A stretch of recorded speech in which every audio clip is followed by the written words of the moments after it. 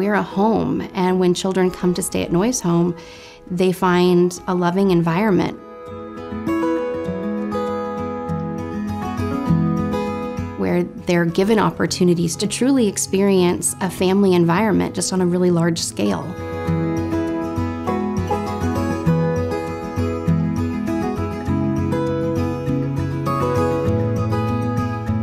The majority of our kids are here because of really unfortunate circumstances, and there's just not a stable home environment for them.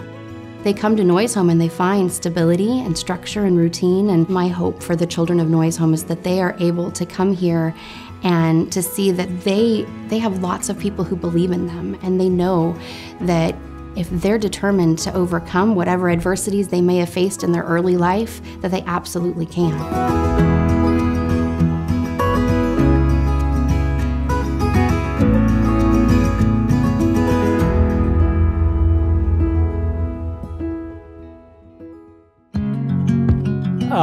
1933, my mother abandoned me. And 1948, I believe, so my mother had us put in here because she was working. At that time, Noyes Home was known as the home of little wanderers, and it was an orphanage. But the Noyes Home is quite a place, because the Lord only knows what I'd have been if I hadn't. And I never will, as long as I live, forget this place. And it was a home. Now, you take an abandoned baby with nothing. What does a Noyes Home mean? It means everything. For 125 years, we've provided care for kids who didn't have anywhere else to go. Mr. Noyes was taken by how many children were unaccompanied, and he felt very strongly that there needed to be a separate children's home, and that's really where the Noyes Home began. The Noyes Home for Children was a gift to the St. Joseph community by Mr. and Mrs. Charles and Sarepta Noyes. Mrs. Noyes was part of the LUBA board, the Ladies Union Benevolent Association, that began way back in 1873. They wanted to help those in need in our community, and it started with a church Bible study group of very forward-thinking women who wanted to do more than read the Word, they wanted to live the Word. So they rented a small A-frame home and took in man, woman, or child, regardless of their ability to provide for themselves. Our legal name is Home for Little Wanderers, but we became known as the Noyes Home because of the generosity of Mr. and Mrs. Charles Noyes. So they were incredibly generous. You might think, why did they want to have a children's home? They had 4 children. Only one of them made it into adulthood. It is my belief that this is a home to be a memorial for their children, to try to prevent any other families from experiencing the grief and loss that they experienced themselves. Mr. and Mrs. Charles Noyes approached Delilah Dolman, longtime board president of the Ladies Union Benevolent Association, to talk about their desire to build a children's home. It took 2 meetings before I think she fully understood the scope of their gift. They wished to purchase the land to build a home and to create not 1 but 2 trusts to be able to fund the project. They chose this particular plot of land because it was a high point in St. Joseph. They believed that if children woke up in the morning, they could walk toward the sun and be able to find the resource that would help provide for their needs. This is a really neat piece of the Noyes Home history as well. It's the Howard Engelman clock. Howard Engelman was a young man who lived at Noyes Home. The story goes that he ran away multiple times, and he had just really endeared himself to the director at that time. Ultimately, he had been placed with a couple of different families, and for whatever reason, those placements didn't work, so he always returned to Noyes Home. Age 15, he decided that he was an adult, he was grown, and he ran away to the south, joined the Merchant Marine, and sailed the high sea. And when he was on his deathbed, he asked for the U.S. consulate to be contacted on his behalf, that all of his worldly possessions would be sold, and that all of those monies would return to Noyes Home, the only home that he ever knew. With those funds, this clock was purchased in his honor and has hung here ever since. This is a portrait of Mr. William Childs. He was the executive director from 1970 to 1992, and I'm sure you'll hear many wonderful stories about Mr. Childs from our past associate board members as well as past employees and possibly even community members. He was truly just an amazing man, and certainly someone that I very much look up to and try to pattern my own time as executive director. Mr. Childs wrote the following quote: "When a former president came up with the phrase of 1,000 points of light representing volunteer services, he must have been flying over St. Joseph. The LUBA board is a prime example of true volunteerism. giving of oneself for the benefit of others with no material benefit or reward. In 2011 and 2012, we did our very first ever capital campaign to be able to expand our services. Our campaign was called Opening Our Doors Wider. We knew that in our community there was a significant need for populations 0 to 5 to have a safe haven. And I'm so grateful that the Ladies Union Benevolent Association had the vision to be able to see that they would be able to care for the 0 to 18 population and ensure safety for the youngest residents of St. Joseph and the surrounding communities.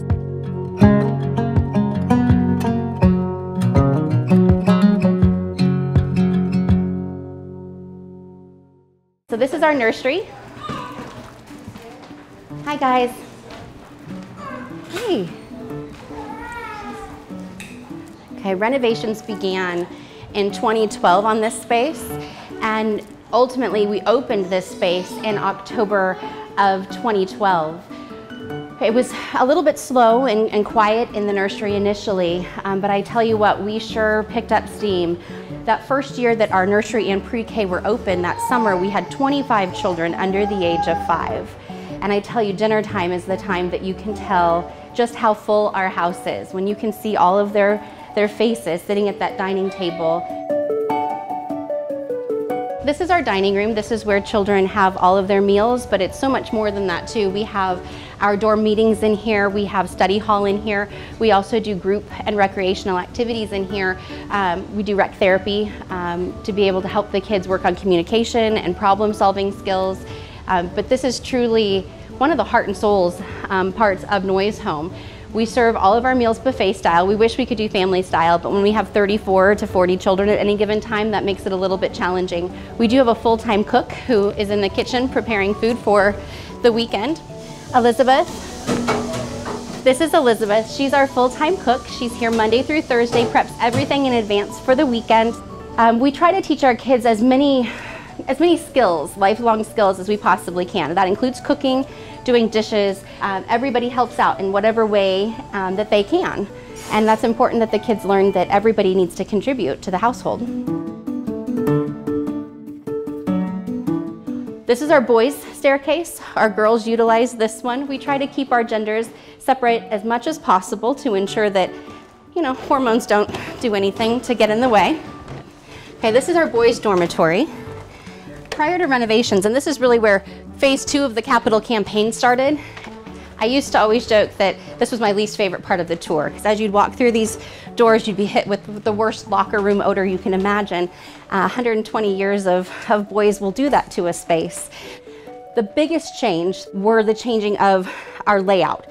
It used to be this was one big open space on this side, and that was one big open space. It felt more like a military barracks or even an orphanage style. So as you walk through here, you'll see each space has 2 beds, 2 storage units, and 2 dressers. Some of these spaces are more well kept and clean than others, but we have to remember that this is their home.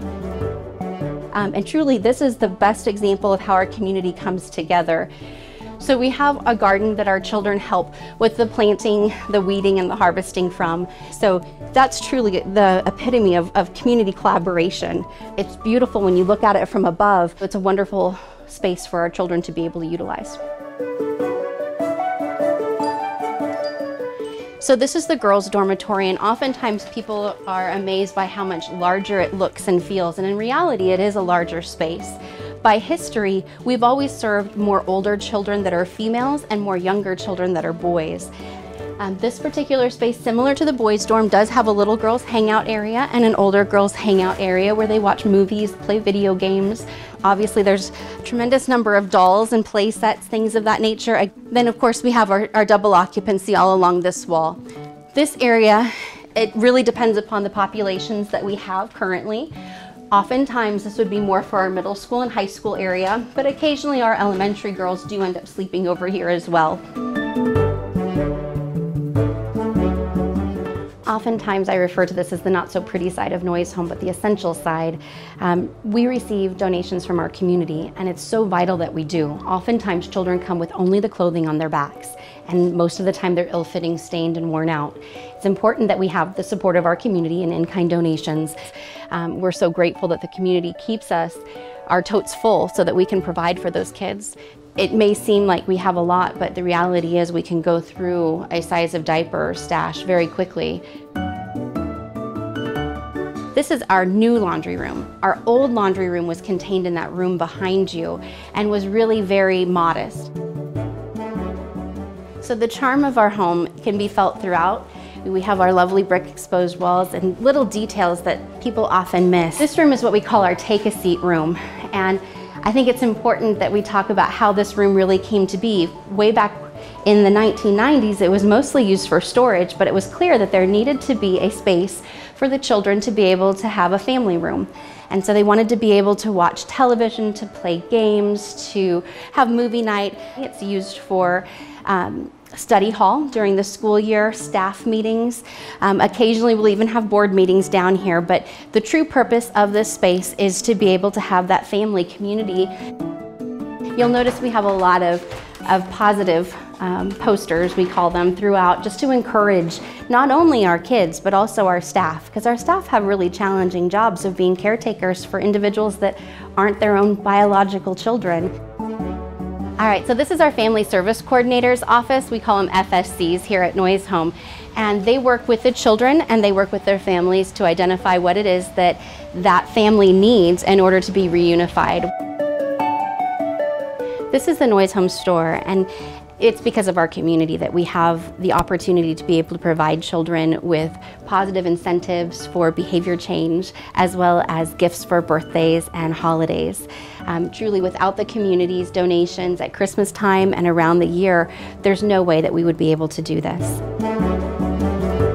So here at Noyes Home, we utilize conscious discipline, and it's a whole social emotional program that allows for children to be able, and adults really too, to work on improving self-regulation. So our staff learn how to recognize what brain state the child is in, and then is able to help calm that brain state and get them into a higher state where they can talk about what they can do differently next time, and hopefully teach them that they are safe and that they can handle whatever situation is thrown at them. So this is my friend Jeremiah, and he is a Safe Spot rock star. Why would we come to the Safe Spot? If you're sad. Ah, you could come here if you're sad. Come here if you're scared. You could come here if you're scared. He's pointing out the feeling buddies, and these really help us to be able to recognize the kids can see the different faces and see, oh, I might be feeling this way. You can do it. You absolutely can. Okay, can you say bye?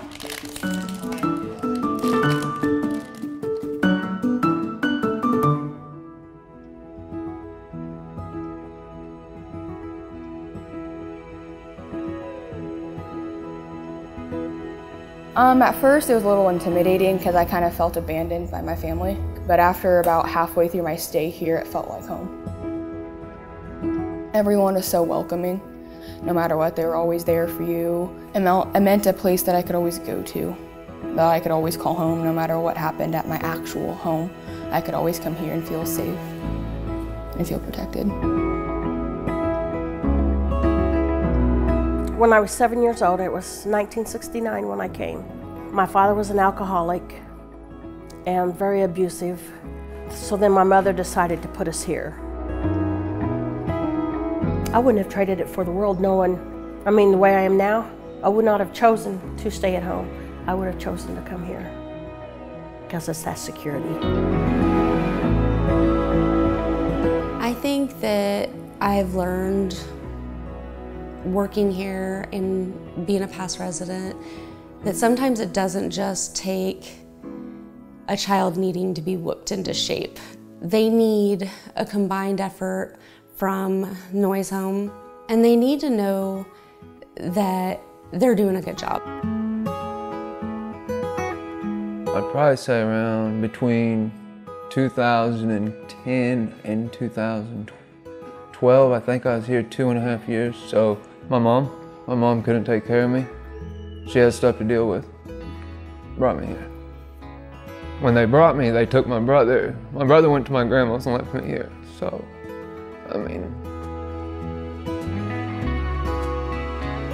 these people stepped in and did their part, and I don't know, it was a good feeling to know that I was here. It was a very safe place. I knew when I was here, I was gonna be taken care of. You gotta think, if it wasn't for this place, where would I be? That crosses my mind a lot.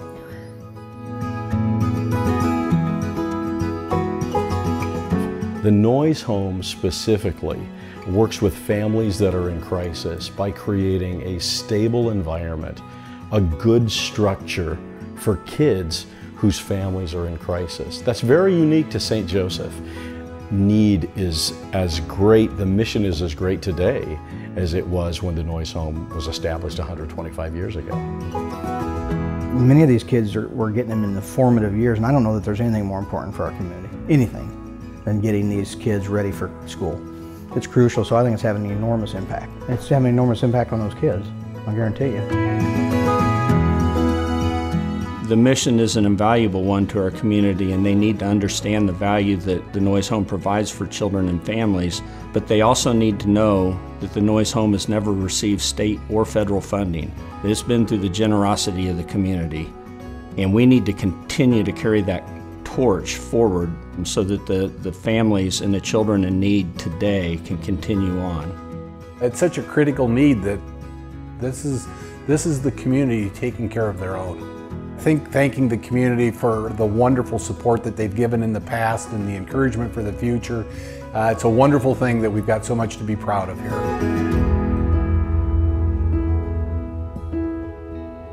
I honestly believe that if the Noyes home wasn't here, I wouldn't be alive. So as far as I'm concerned, it gave me the start. It's that sense of home. I think that's the main thing. It's just a sense of home. Oh, I am definitely thankful for the Noyes home. It taught me to be a halfway decent person. So I feel like we really rely on the niceness of people to get by here, and I wouldn't probably have had a lot of the things I have now if it wasn't for people in the community. And I just feel like Noyes home does a great job helping kids get on the right track. I'd probably be dead homeless if it wasn't for Noyes home.